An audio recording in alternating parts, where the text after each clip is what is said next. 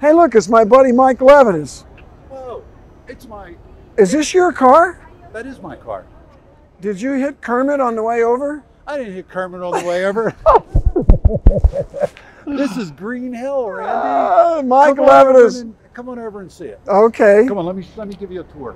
What is this thing? It appears to be a 911.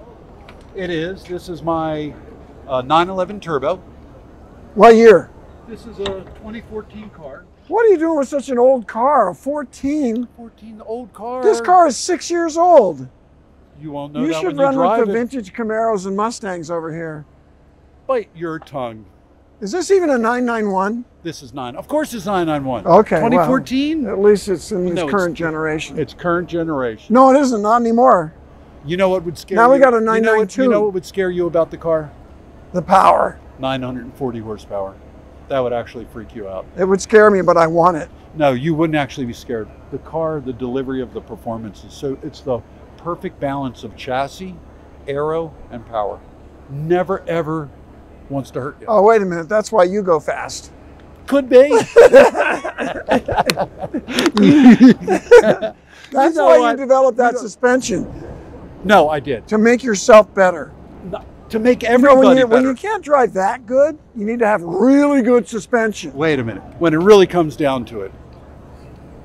DSC Sport. DSC Sport.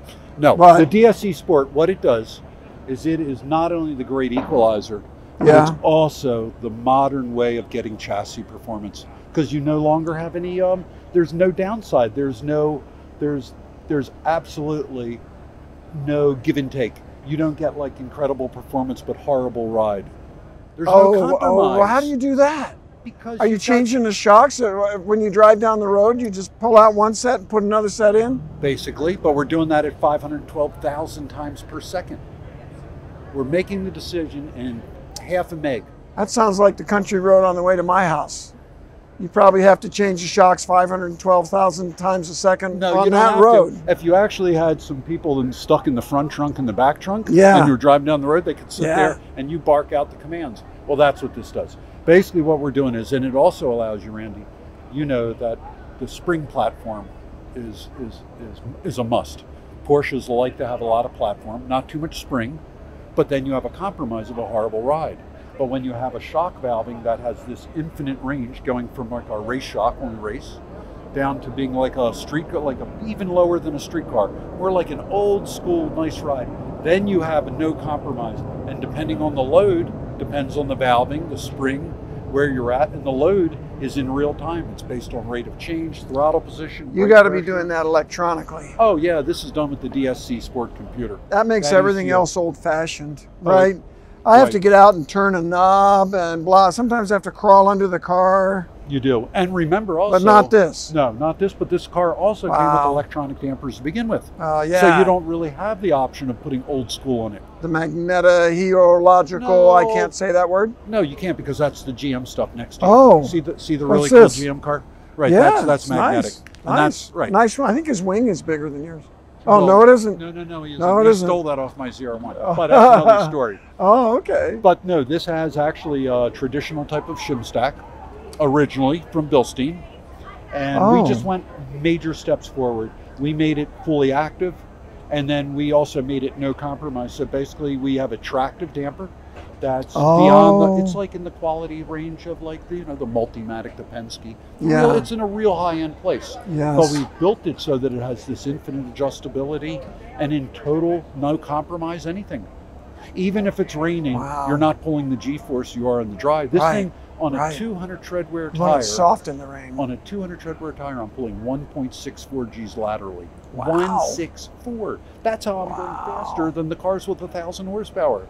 I brought them green hell. Wait till they get a load of this. When do I get to try it, Mike? When do you want to try You it? know, I don't want to watch.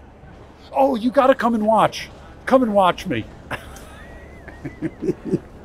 I love you. I'll root for you, though. Oh, I know you all will. the way, man. Thank you. Because you're the man. Thank you. And have you won one of these yet? You have, I haven't have. you? That's how I got here. More than one? Oh. No, I've only competed in 2 this year. I got to tell you something. You have to win to come to this final event at Las Vegas. This is the Invitational. The Invitational. Right, the Invitational. Nothing but the best. The best. There's some beautiful cars lined up These here. are My serious gosh. machines. This is Yes. I mean, these are serious street cars. Show and race. And Right? no They do it compromise all. on the race. Yeah. I don't think there's a car in this lineup that has less than 750 aspirated horsepower. Wow. Not one. There's Wow. the Viper, like Austin's car up, that's 1,000 Yeah. horsepower to the tire. Wow. Wow. Not, this is like, and they're driving extremely well. Yeah. The setups are amazing. We've got a lot of DSC products in quite a few of the cars here. Oh, really? C7s, GT350Rs. Like there's a host of cars, even in a GTR, full DSC Sport suspension in GTR. Wow. And he's actually the top competition. He Oh. beat me at Daytona in one of the disciplines. Oh. My own suspension. I loved it. I was proud of that. I'm still proud of it. This is the performance of this car now. This is Wow. why this is Green Hell. This is on the pump gas file. This pump gas, over 800 horsepower to the tire.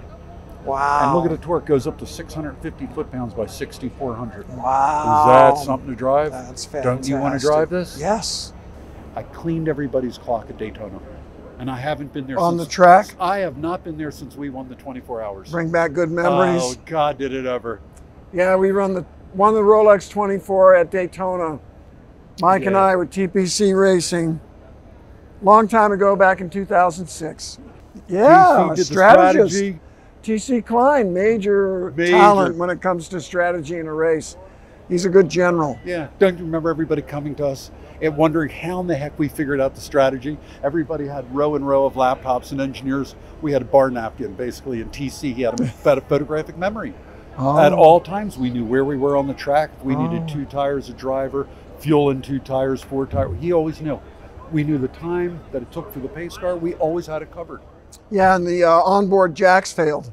Oh, yeah, well, that was We had to go old school. old school. And then we did even better because we actually fueled faster because I got the rear of the car higher than the air jacks. Oh. And we were doing the rears before we did the fronts. Nobody told you because Oh. we already had that strategy built in. Oh, We actually knocked 2 to 4 seconds per pit stop out of it. no kidding. That's major. It is.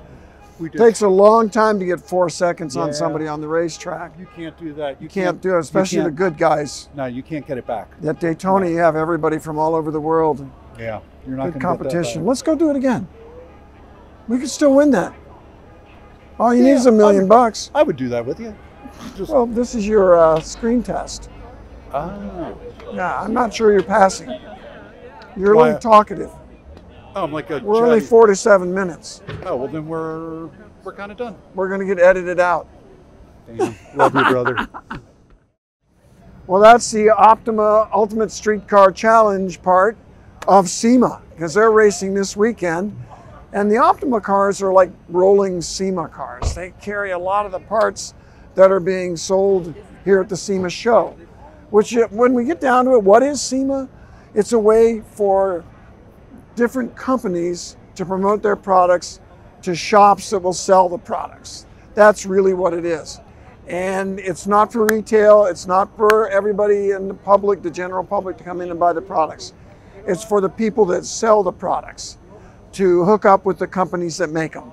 That's what SEMA is. And I love it because you get kind of an inside view of all the latest, greatest updates and machinery. It's, as we've seen from all these cars and the people we met, it's just a fantastic, fun place to be for somebody who loves cars. We'll see you back next year.